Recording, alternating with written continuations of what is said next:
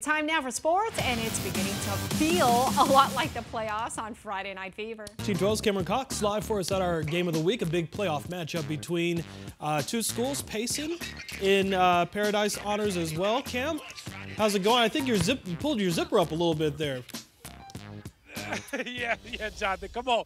You know, I'm cold anytime it gets below 60 degrees out here. It's a beautiful night out here at Surprise. Paradise Honors hosting Payson, big-time 3A showdown. Now, 45,000 people voted in our Friday Night Fever game of the week. This game won with about 25,000. Miss Domingo right here pulled it off here at PH. She's the home ec teacher here, and Miss Domingo, how did you rally the troops out here to get everybody to vote?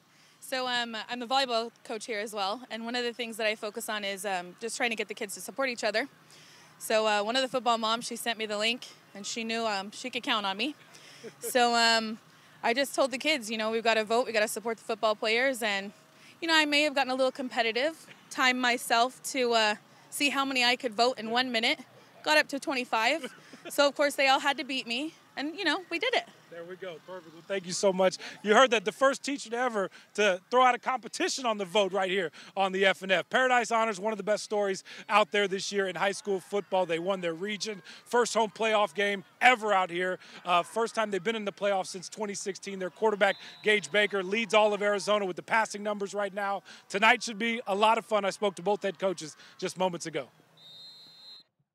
We're excited, man. The boys are excited, worked hard all week. They're ready for tonight. What has made this team special? Obviously, you guys got Gage, and one of the best quarterbacks in the state, but what has made this team special? The players, they believe in each other. They're a family. They came together over the summer and at camp and kind of got that family bond built this year, and that's kind of what's carrying us. They believe in each other and believe in the guys in that locker room. So it's playoff time. What do you tell you guys now? It's a tougher sell, but every week we talk about going 1-0 and taking one game at a time. You guys made the long track from Payson. Tell me about that community, how special it is to represent Payson. Oh, man, it is beautiful. We had team dinner at our local restaurant last night. They comped our whole meal. It's amazing the support that we have. In fact, on the way in, just coming out here, we had police escort, teams, guys coming up, and the whole town kind of shut down in the middle of town, honking and blowing confetti guns and stuff at us. So it's a great community. These guys go above and beyond for their Longhorns, and we're out here to make them proud.